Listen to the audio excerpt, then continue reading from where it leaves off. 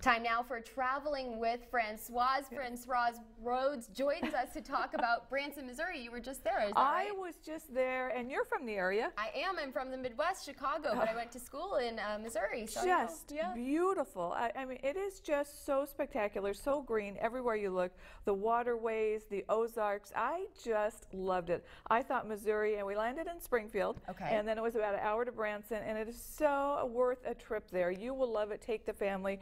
I saw so many things. I didn't know what I expected. I knew it was going to be beautiful from what I heard, but while I was there, I stayed at the Hilton Promenade on Branson Landing, which is a brand new area. Just gorgeous, right along Lake Taneycomo. Wanted to make sure I say it right. You got it. You nailed it. Yes, and then I went to the College of the Ozarks, which is an incredible place to tour. I mean, it's just fascinating how that college works. I went to the Butterfly Palace.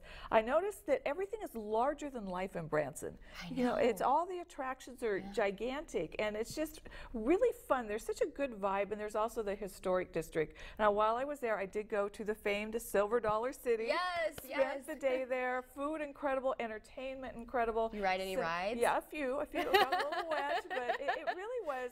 It takes you back in time to the log cabin days, and you see the blacksmith, and they're building a log cabin, and the entertainment was just really incredible, and the kids were having a blast. So if you don't think Branson is for kids as well, it definitely is. And golf courses, for you golfers out there, spectacular. Again, it's so green and lush and beautiful, and water everywhere. So I got to the top of the barn, Arnold Palmer's, and let's see, where else did I go? I went to the Titanic Museum.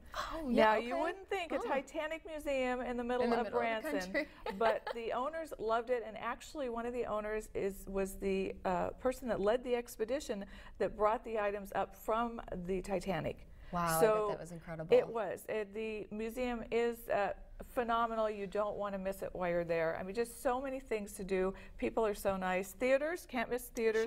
50 theaters, 100 shows a week or something.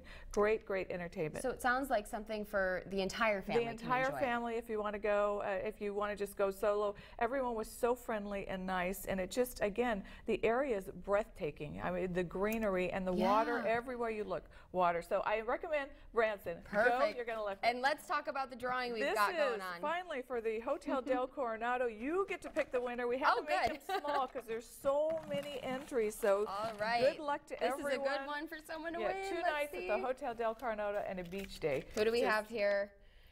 Gary Greenleaf. All right. Yeah, from Sky Valley, California. So you're the winner. Yeah, congratulations, Gary. That's a good name, Greenleaf. I know. Just talking about green in Branson, Missouri. There you go. Beautiful. All right. Thank you. All right. Thank you so much.